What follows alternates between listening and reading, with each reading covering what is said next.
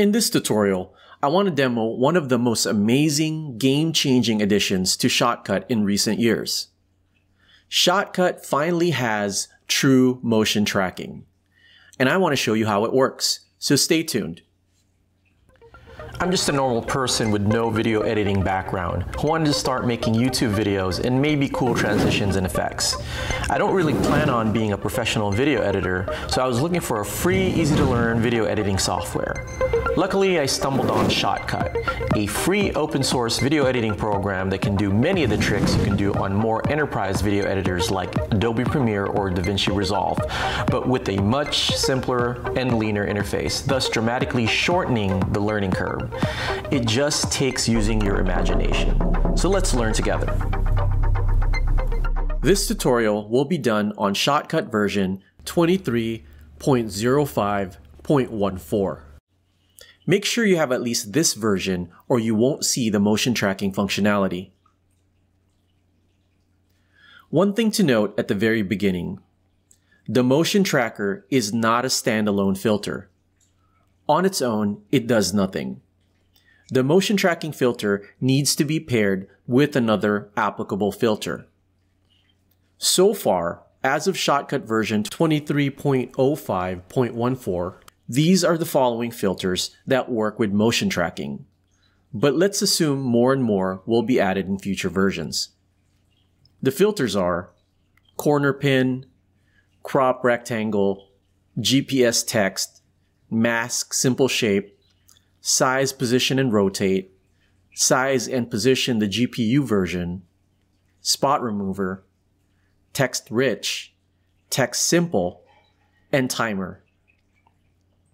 I'm not going to demo every single filter that works with motion tracking because it's going to take too long. And basically, functions behave the same way when paired with the motion tracking filter. For this demo, I will show you motion tracking using the text simple filter. But if you want a demo for one of the others, let me know which filter in the comments and I will see if there's enough of a demand for that demo to happen. I'm going to start with this running video I downloaded. First, let's drag this video on the timeline. Then, I'm going to find a good frame that I'm going to capture. So this should be a good spot. Then I'm going to go to the Filters tab and look for Motion Tracker.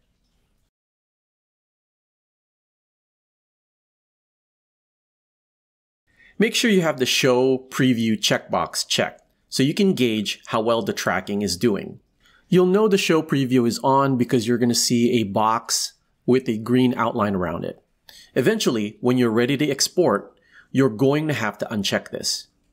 For now, while the preview is on, I'm going to modify the box using the handles to encompass the subject I'm trying to track.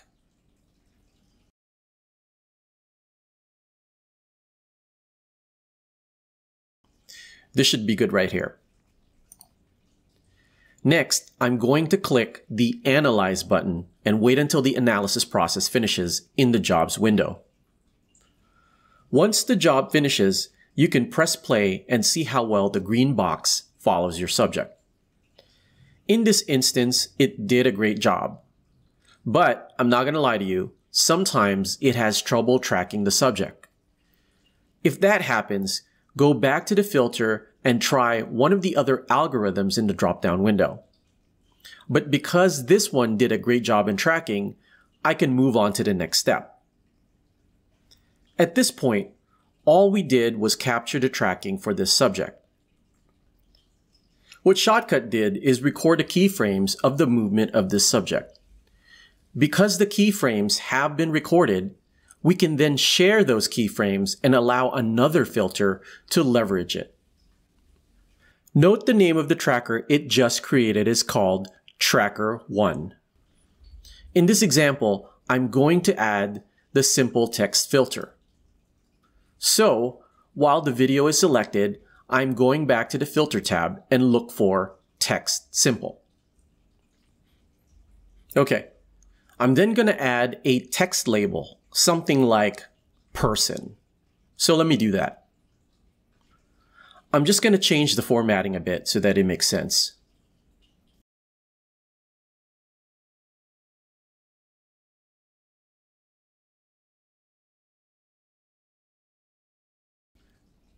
Okay, I think I have the text where I want it to be. But right now, if I press play, nothing happens. The text stays static. First, we need to click the Load Keyframes from Motion Tracker button. Then a new window will pop up. First, I'm going to reference which tracker it should use, which is the previously saved Tracker 1. Then, in the Adjust window, I'm going to choose how I want the text filter to use the saved tracking. For this example, I'm going to choose Relative Position. But later on, we can check out what the other adjustments do as well afterwards. Now I'm going to choose if I want it tracked from the very beginning or just from this current position in the video. I'm going to choose from the start. Then click the Apply button. It's going to take a few moments to export the keyframes from the motion tracker into the text simple keyframes. Once it's done, you can see the keyframe button highlighted. And when you go to the keyframe tab, you should see a bunch of new keyframes added. Once you're happy with how the text is tracking the subject, go back to the motion tracker filter and uncheck the Show Preview box. Otherwise, you are going to see that green box on your video after you export. So let's give it a quick play. I think it did a pretty good job. Finally, let's export and see what the final results look like.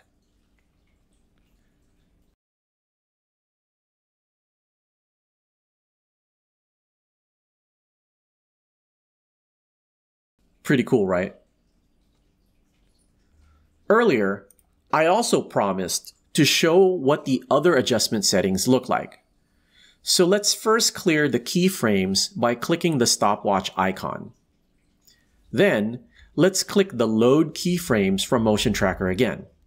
But this time, instead of Relative Position, we're going to choose Offset Position, then click Apply. Let it process for a bit. So this is what that setting does. It looks like it does the opposite direction of what that previous settings did.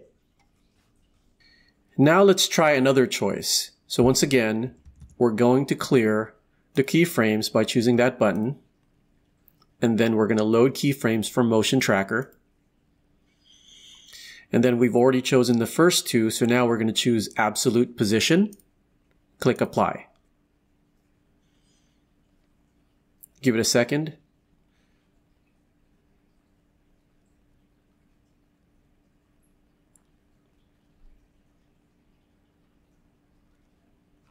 Okay, now it's ready to go. Now let's see what it does. It looks like it just matches the center of the green box. Okay, so that's what that does. So once again, let's go ahead and go from the very beginning.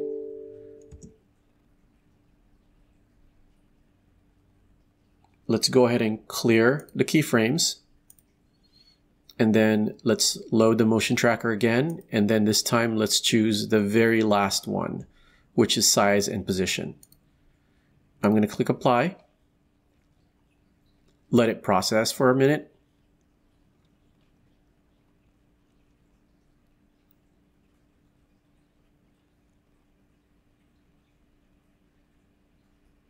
Okay, now it's done. Let's see what it does.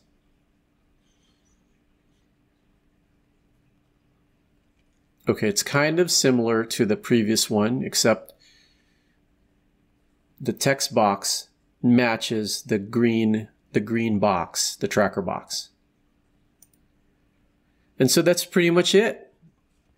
That is using Motion Tracker paired with the Text Simple filter. If you have any additional questions, please just leave a comment below. Otherwise, Until next time, thank you for watching. I just wanted to remind you that if you haven't yet, go visit my channel. I'm sure you'll find tons of Shotcut related videos. And don't forget to subscribe so that you know when I drop a new Shotcut related tutorial. Every video on my channel was done on Shotcut. So aside from examples of what Shotcut can do, you can also visit my playlist of tips and tutorials, all geared toward the beginner. Visit my Shotcut tips and tricks playlist and learn all the tips and tricks I've learned during my journey toward video editing. So once again, please subscribe, and I'll see you next time.